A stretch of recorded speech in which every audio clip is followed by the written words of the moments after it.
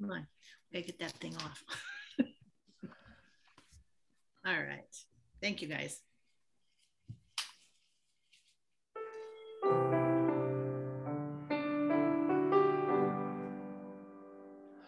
Although I speak with angels' tongue, my faith and knowledge all surpass, but have no love, my gifts are vain, as clanging gong or blaring brass.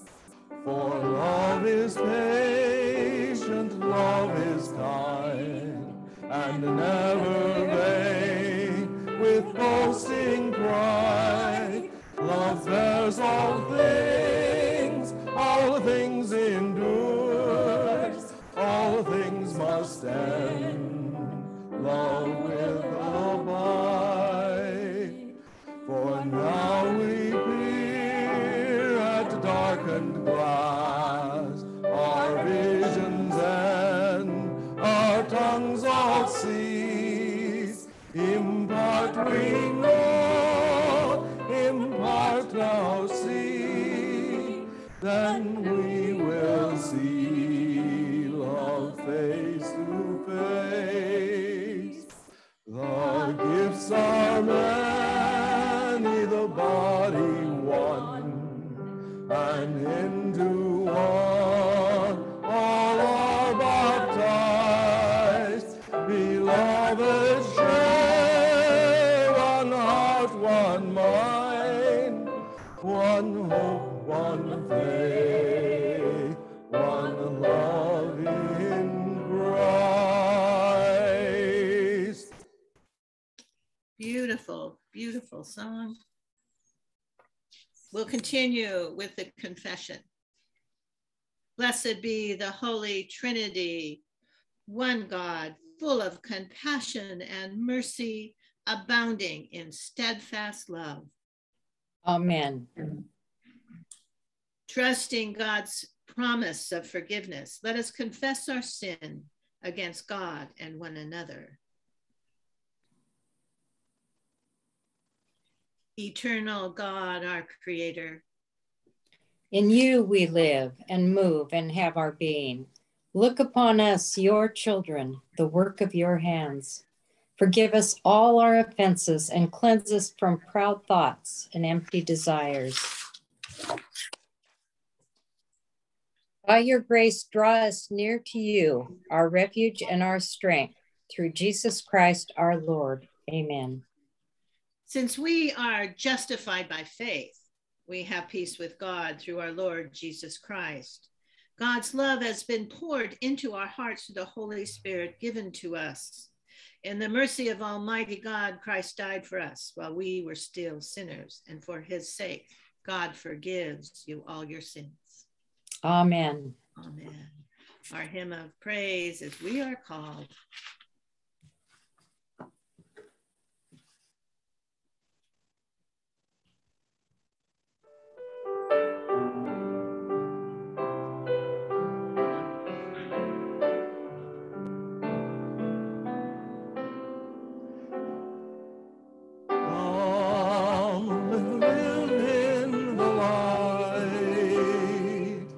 Shine with the joy and the love of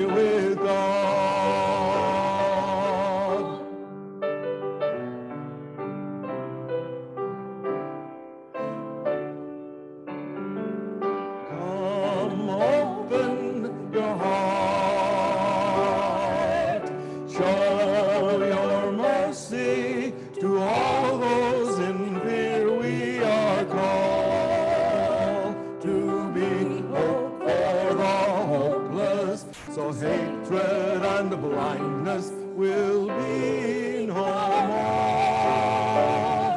We are called to act with justice. We are called to love tenderly.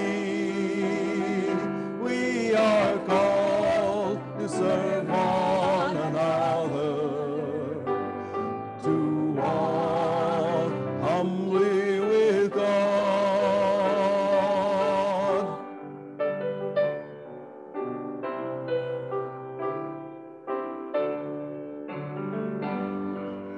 Sing a new song.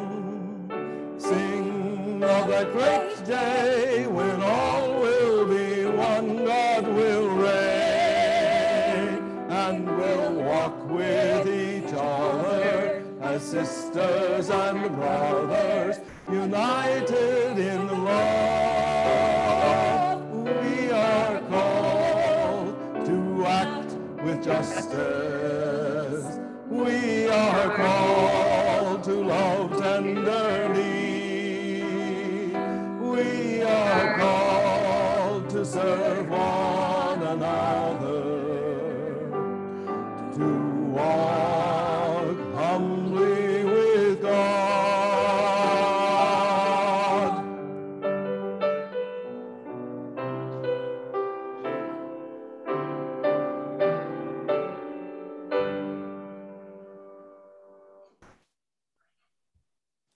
Let us pray. O God, through suffering and rejection, you bring forth our salvation, and by the glory of the cross, you transform our lives. Grant that for the sake of the gospel, we may turn from the lure of evil, take up our cross, and follow your Son, Jesus Christ, our Savior and Lord. Amen. Special music by Jerry and Dennis.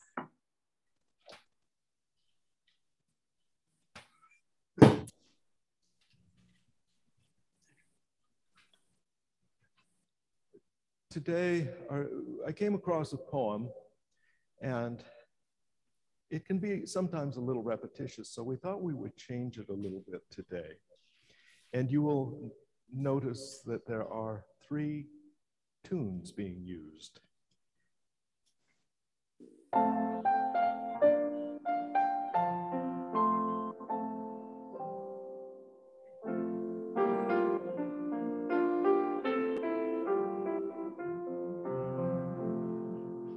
One in purpose, one in passion, one in heart with Jesus Christ. Blessed in him beyond all measure, filled with his abundant life. One in spirit, one in power, one in faith and sacrifice, one in suffering, one in glory. We are one in Jesus Christ. Earth and heaven now forever, we are one in Jesus Christ. One in heart when needs are crying, doing all his love commands, praying, trusting, giving boldly, all he placed here in our hands. His compassion, his provision, healing is our Lord's delight. As we share his endless treasure, we are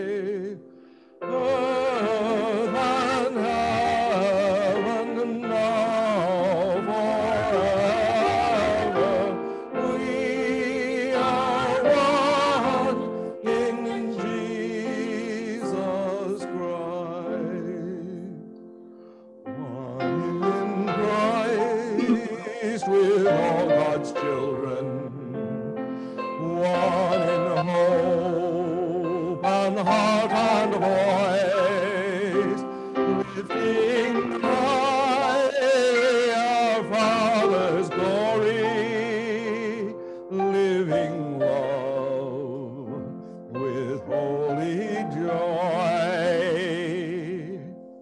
Earth and heaven now forever, we are one in Jesus Christ.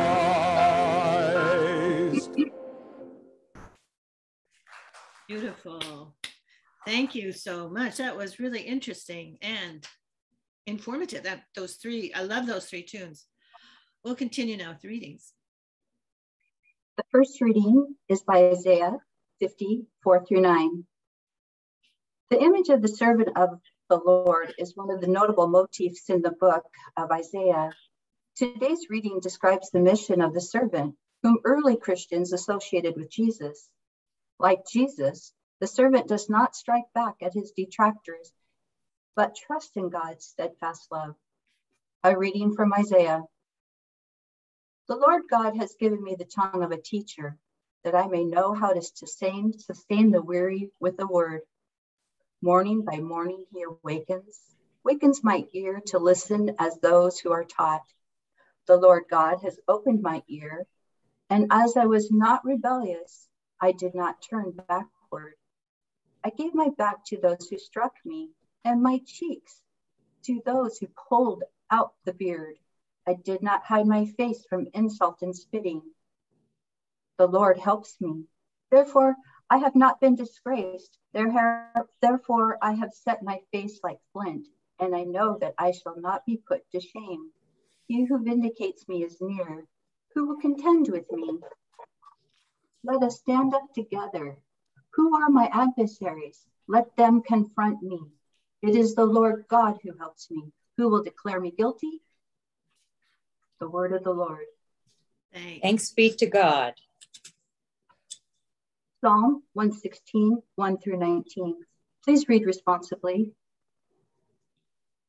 I love the Lord who has heard my voice and listened to my supplication. For the Lord has given ear to me whenever I call. The cords of death entangled me. The anguish of the grave came upon me. I came to grief and sorrow. Then I called upon the name of the Lord. O Lord, I pray you save my life. Gracious is the Lord and righteous. Our God is full of compassion.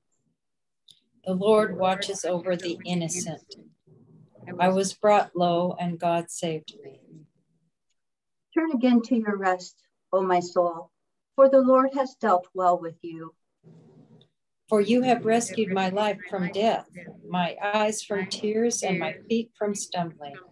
I will walk in the presence of the Lord in the land of the living. The second reading, James 3, 1-12. This text uses various images to illustrate how damaging and hurtful the way we speak to and about others can be. Not only are we to control our speech, but what we say and how we say it are to reflect our faith. Not many of you should become teachers, my brothers and sisters, for you know Not many of you should become teachers, my brothers and sisters, for you know that we who teach will be judged with greater strictness. For all of us make many mistakes. Anyone who makes no mistakes is perfect, able to keep the whole body in check with a bridle. If he put bits into the mouths of horses to make them obey us, we guide their whole bodies. Or look at ships, though they are so large that it takes strong winds to drive them, yet they are guided by very small rudder whenever the will of a pilot directs. So also the tongue is a small member, yet it boasts of great exploits. How great a forest is set ablaze by a small fire, and the tongue is a fire. The tongue is placed among our members as a world of iniquity. It stains the whole body, sets on fire the cycle of nature, and it is itself set on fire by hell. For every species, beast and bird, of reptile, sea creature can be tamed and has been tamed by the human species, but no one can tame the tongue, a restless evil full of deadly poison. With it, he blessed the Lord and Father, and with it we curse those who made it likeness of God. From the same mouth come blessing and cursing. My brothers and sisters, this ought not to be so. Does a spring pour forth the same opening, both fresh and brackish water? Can a fig tree, my brothers and sisters, yield olives or grapevine figs? No more can salt water yield fresh. The word of the Lord. Thanks be to God. Thank you, Penny. You're such a good pinch hitter. Bless you. Wonderful reading. I apologize for my mistakes. Heavens. We'll continue with the gospel. The Holy Gospel according to Mark, the 8th chapter. Glory to you, O Lord. Jesus went on with his disciples to the villages of Caesarea Philippi, and on the way he asked his disciples, "Who do people say that I am?" And they answered him, "John the Baptist, and others, Elijah, and still others, one of the prophets." Jesus asked them, "But who do you say that I am?" Peter answered him, "You are the Messiah." And Jesus sternly ordered them not to tell anyone about him. Then Jesus began to teach them that the Son of Man must undergo great suffering and be rejected by the elders and chief priests, the scribes, and be killed, and after 3 days rise again. Jesus said all this quite openly, and Peter took him aside and began to rebuke him. But turning and looking at his disciples, Jesus rebuked Peter and said, "Get behind me, Satan. For you are setting your mind not on divine things, but on human things." Jesus called the crowd with his disciples and said to them, "If any want to become my followers, let them deny themselves and take up their cross and follow me. For those who want to save their life will lose it, and those who lose their life for my sake and for the sake of the gospel will save it. For what will it profit them to gain the whole world and forfeit their life? Indeed, what can they give in return for their life? Those who are ashamed of me and of my words in this adulterous and sinful generation, of them the Son of Man will also be ashamed when he comes in the glory of his Father with the holy angels." The gospel of the Lord. Praise to you, O Christ. Crosses. If you look for them, you'll see them everywhere. We hang them in our houses. We wear them around our necks. We tattoo them on our arms. We give them as baptismal and confirmation gifts, and we pound them in the earth to mark graves. They come in all shapes and sizes. Some are made of gold, others of splintered wood. Some are shiny and detailed. Others are simple and plain. Jesus said in our last reading, "If any want to become my followers, let them deny themselves and take up their cross and follow me." But what does it mean to take up our cross? And what are those crosses? Are they the sufferings each of one of us have? No doubt you've heard and maybe even said this phrase that when inconveniences or catastrophes hit our lives, it's just our cross to bear. We say that, whether it's about that annoying person at work, just our cross to bear. That positive COVID test, just our cross to bear. That leaky roof, just our cross to bear. We say that phrase as if pain and suffering are handed down by God to teach us a lesson, test our faith, or punish us for being bad. And then we're often told simply to endure it. Jesus suffered, so must we. So hang in there. But if that is how we understand today's text about bearing crosses, then we've emptied out its meaning and depth, and we miss its point completely. For that understanding justifies all suffering and worse, belittles God and his mercy. Today we heard that Jesus explained that he will suffer, be betrayed, rejected, and be killed. Peter wanted nothing to do with that, for he believed no king of Israel, no savior of God's people can be subject to such humiliation and such weakness. So Peter pulled Jesus aside and rebuked him, for he, the Messiah, can't possibly suffer and die. In fury, Jesus in turn rebuked Peter. "Get behind me, Satan," Jesus said. "You set your mind on human things, not on divine things." But what are human things compared to divine things? Jesus said by focusing on human things, Peter wanted him to avoid suffering. But divine things for Jesus included suffering, pain, and death. Just imagine, those for him, divine things were suffering, pain, and death. They are divine. But they're not so because God handed them out to unsuspecting folks. They're divine because God has always gone to places of suffering and death to be with his people. Jesus goes there too. Our Lord claims the suffering of the world as the very place where he'll be found.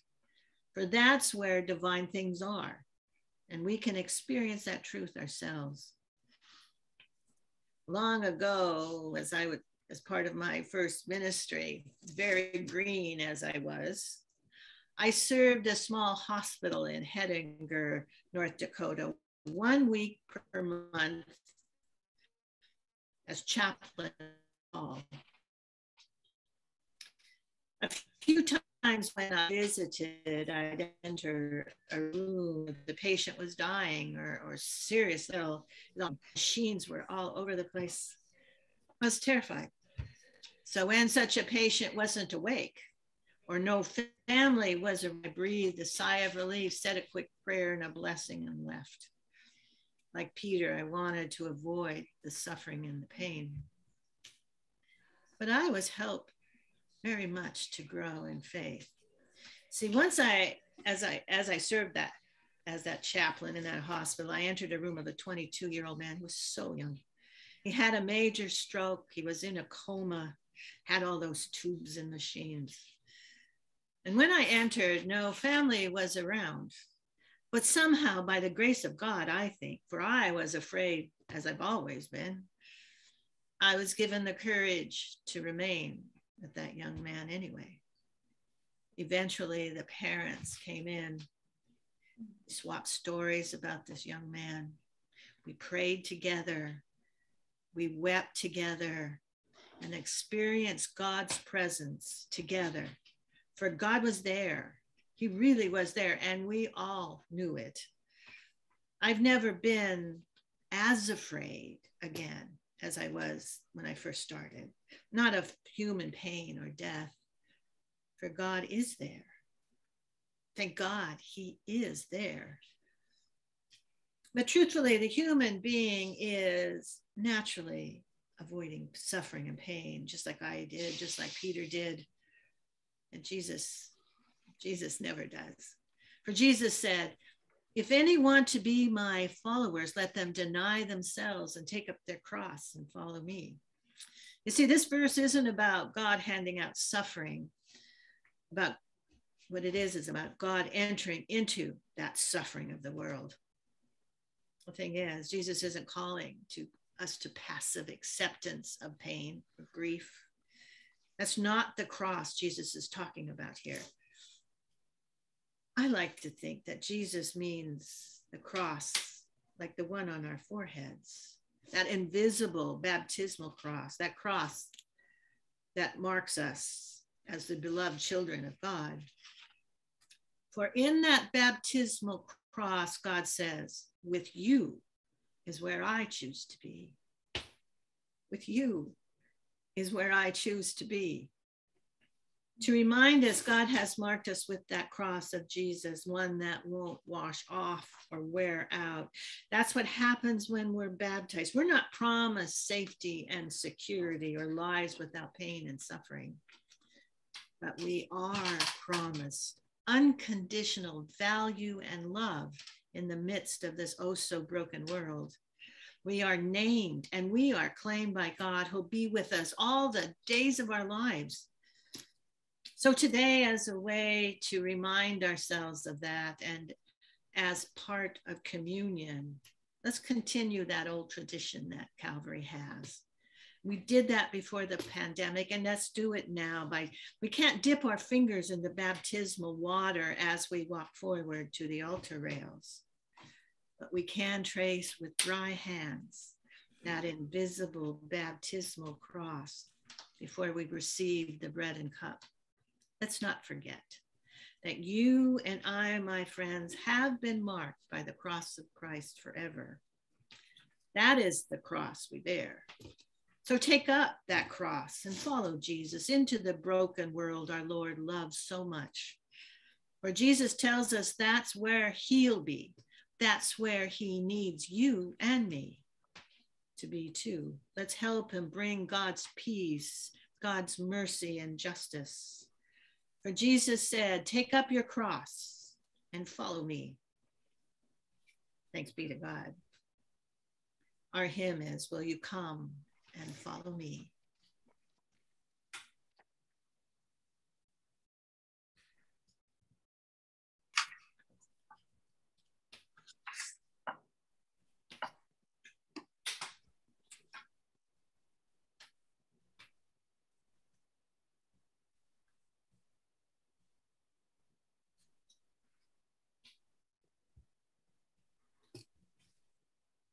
Ready?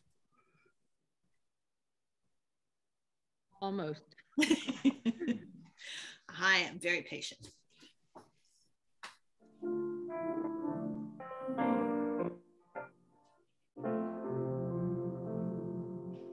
Will you come and follow me if I but call your name?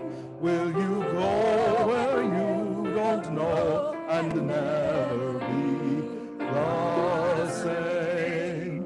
Will you let my love be shown? Will you let my name be known? Will you let my life be grown in you and you in me? Will you leave yourself behind if I but call your name? Will you care for cruel, unkind, and never be the same? Will you risk the hostile stare? Should your life attract or scare? Will you let me answer prayer in you and you in me? Will you let the blinded see if I but call your name? Will you set the prisoners free and never be the same?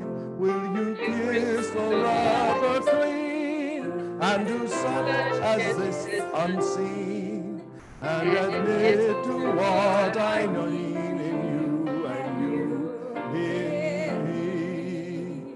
Will you love the you hide if I but call your name? Will you quell the fear inside and never be the same? Will you lose the faith you found and reshape the world around through my sight and touch and sound in you and you in me?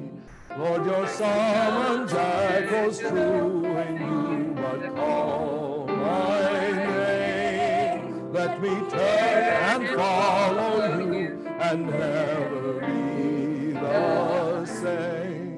In your company I'll go where your love and footsteps show. Thus I'll move and live and grow in you and you in me. Beautiful song. We'll continue now with the Apostles' Creed. I believe in God, the Father Almighty, creator of heaven and earth. I believe in Jesus Christ, God's only Son, our Lord, who was conceived by the Holy Spirit, born of the Virgin Mary, suffered under Pontius Pilate, was crucified, died, and was buried. He descended to the dead. On the third day, he rose again. He ascended into heaven. He is seated at the right hand of the Father, and he will come to judge the living and the dead. I believe in the Holy Spirit, the Holy Catholic Church, the communion of saints, the forgiveness of sins, the resurrection of the body, and the life everlasting. Amen. The prayers.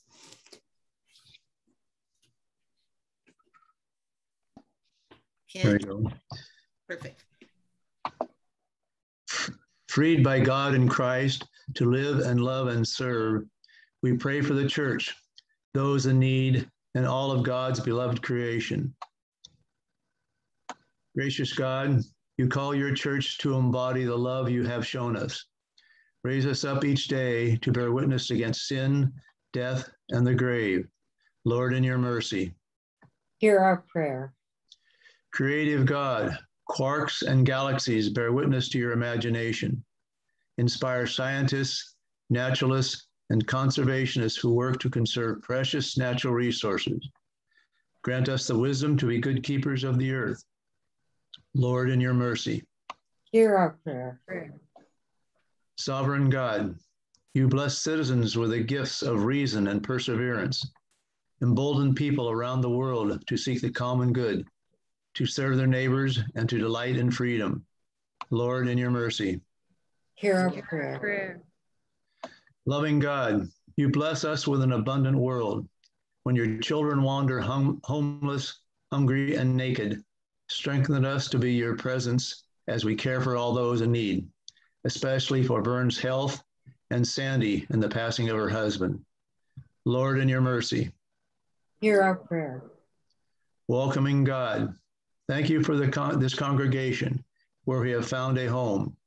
Make us restless as we seek new and creative ways to expand our loving invitation to all people who seek a community. Lord, in your mercy. Hear our prayer. In every time and in every place, you have raised up examples of loving service. Make us all good and loving witnesses to your extravagant compassion. Lord, in your mercy. Hear our prayer. Into your wide embrace, gracious God, we commend all for whom we pray, trusting in your boundless mercy through Jesus Christ, our Redeemer. Amen. Time for special music by Gary.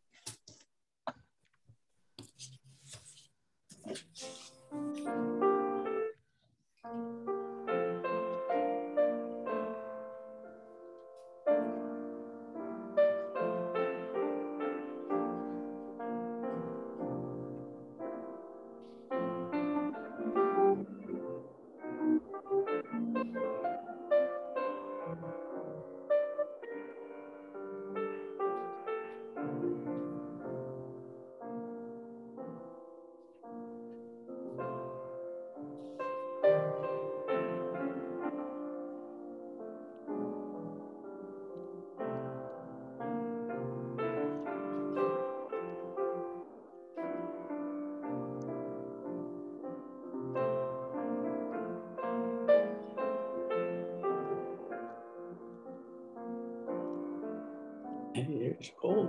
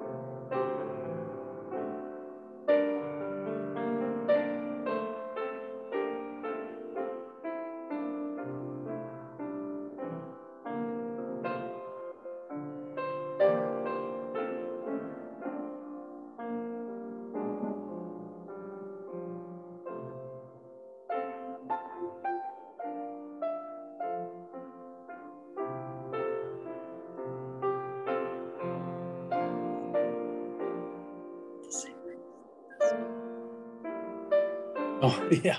Those.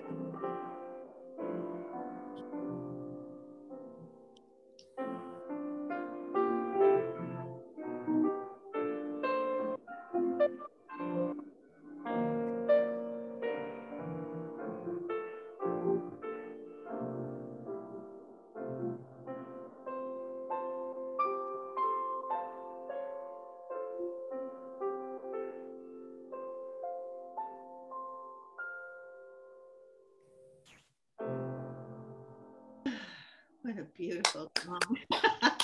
What a friend, indeed. We'll continue with the prayer. Let us pray. God of life, you give us these gifts of the earth, these resources of our life and our labor. Take them, offered in great thanksgiving, and use them to set a table that will heal the whole creation through Jesus Christ, our Savior and light.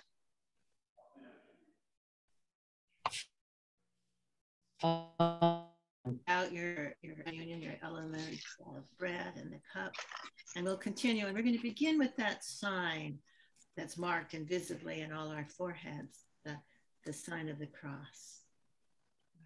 Nicely done. You are indeed holy, almighty and merciful God. Renee. Oh, sorry. You are most holy, and great is the majesty of your glory. You so loved the world that you gave your only Son, so that everyone who believes in him may not perish, but have eternal life. We give you thanks for his coming into the world to fulfill for us your body, your holy will, and to accomplish all things for our salvation. Please lift the bread. In the night in which he was betrayed, our Lord Jesus took bread and gave thanks, broke it, and gave it to his disciples, saying, "Take and eat. This is my body given for you. Do this for the remembrance of me." Please eat of the bread, the body of Christ given for you.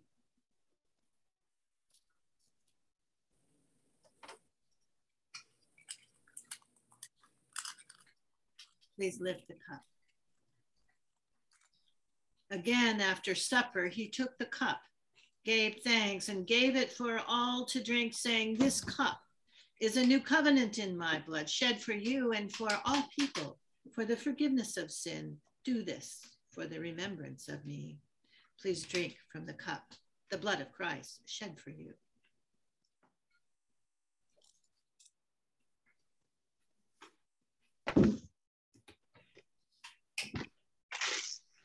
For as often as we eat of this bread and drink from this cup, we proclaim the Lord's death until he comes.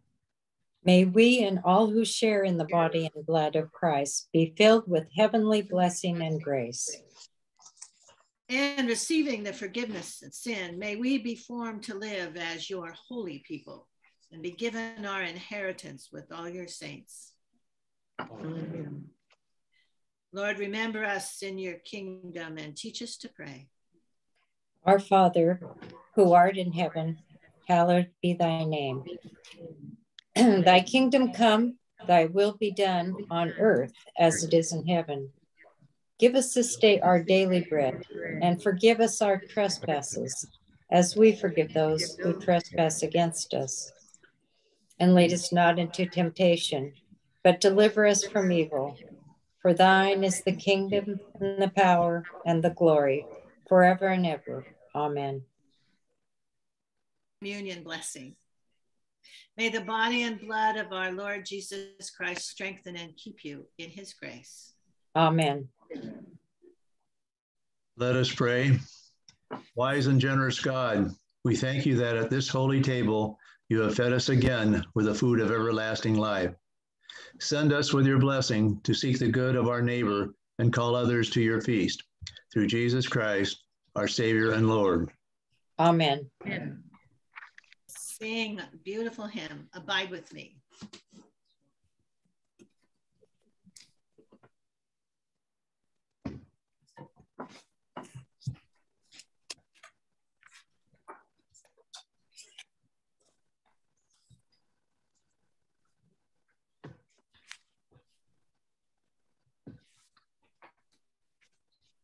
Gary.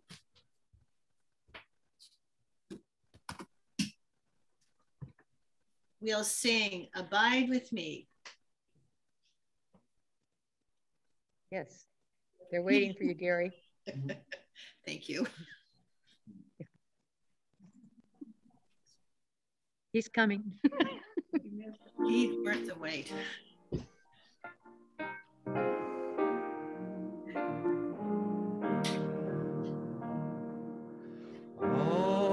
Abide with me, fast falls the eventide.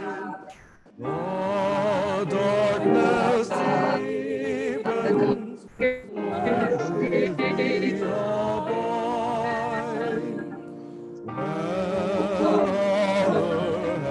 When other heavens fail and comfort,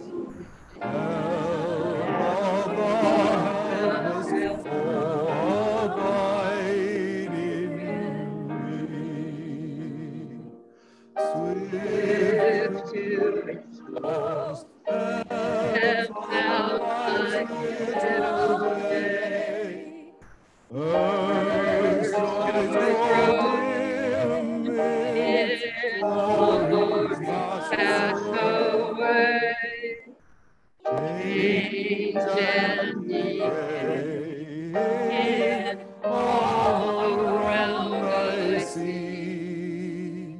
Oh, thou who changest not, abide with me. I need thy presence every passing hour. What but thy grace can foil the tempter's power? Who like thyself, thy guide and stay can be? Who command sunshine, oh, abide with me. I fear no foe, with thee I'm hand to bless. Ills have no weight, and tears no bitterness. Where is death's sting? Where brave thy victory? I triumph still,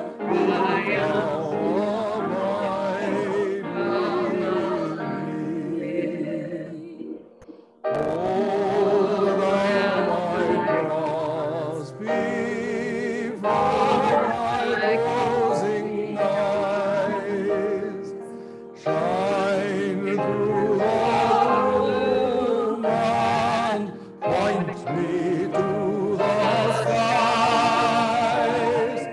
Heaven's morning breaks, and earth's vain shadows flee. In life, in death, oh Lord, abide with me.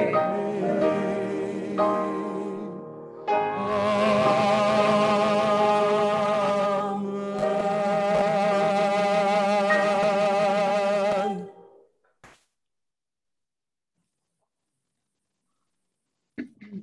God Almighty send you light and truth to keep you all the days of your life. The hand of God protect you, and the holy angels accompany you, and the blessing of Almighty God, the Father, the Son, and the Holy Spirit be with you now and forever. Amen. Time for the postlude. Postlude.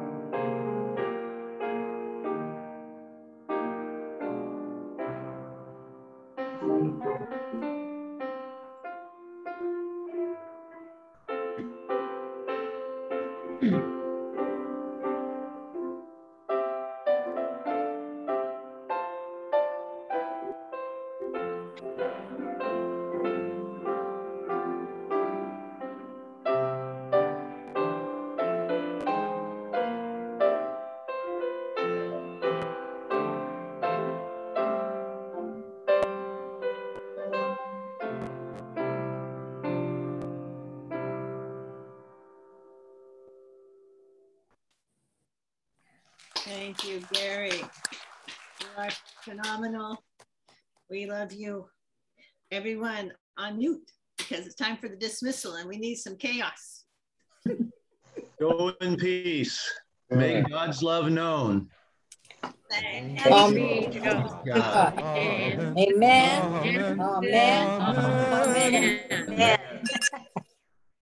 you. It's wonderful. That's what it was. It was. It's great service. We had some, yeah, all of you pinch hitters who just stepped up and did it. It was amazing, and I appreciate it so much. There's something else. Love you so. Have a great week. See you soon. Be good, all of you. Bye, Stay everybody. safe. Everybody have a good week. Yes, wear your mask. Bye-bye. Masks. Yes. Bye-bye, everybody. Bye. Bye. Bye.